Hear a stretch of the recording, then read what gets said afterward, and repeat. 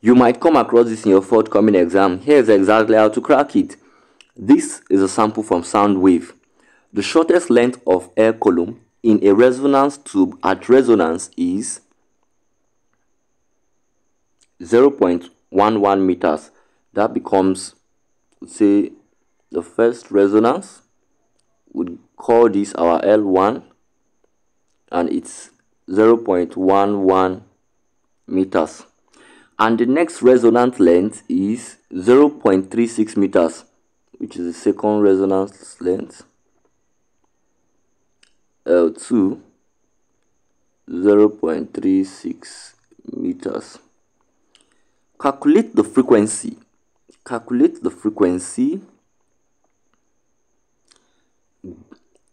of vibration, given that the speed of sound in air is 340 meters per second. 340 meters per second. So next thing is to write out our relationship or the formula. And so the formula to use in this context is F equals V over 2 open bracket L2 minus L1. So I'm just going to box this.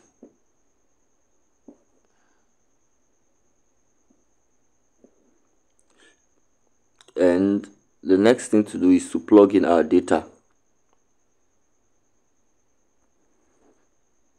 To plug in our data, remember frequency equals 340. 340 was given to be our velocity, right?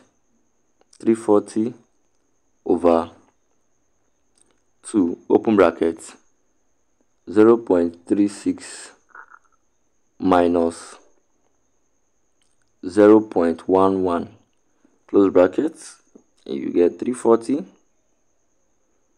over 2 open bracket 0.25. If you punch your calculator and you punch 0.36 minus 0.11, you arrive at 0.25.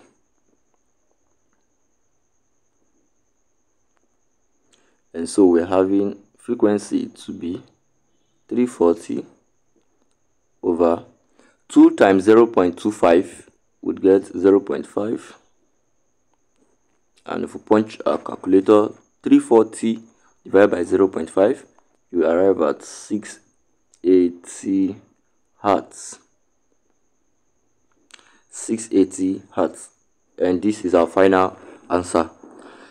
Would you like to solve similar questions as this? Click on the link in the description box. You win. Just believe.